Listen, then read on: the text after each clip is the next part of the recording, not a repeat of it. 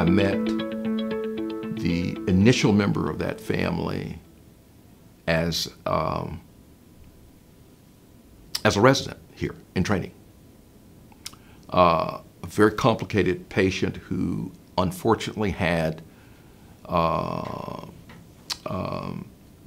several disease processes that you would not expect someone so young to have. Because she was constantly in and out of our clinics and in our hospitals, I began to not only understand her, but I understood the dynamics of the family and the complications that her disease process was creating for that family.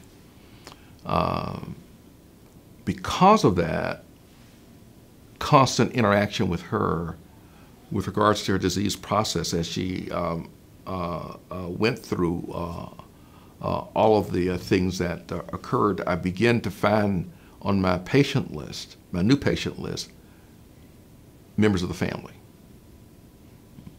Over and over and over again, you know, coming in to see me. And in fact, what ended up happening for that particular family, I was taking care of 3 different generations of individuals. The grandmother, the mother, and the daughter within all of that, which gave me a perspective of just how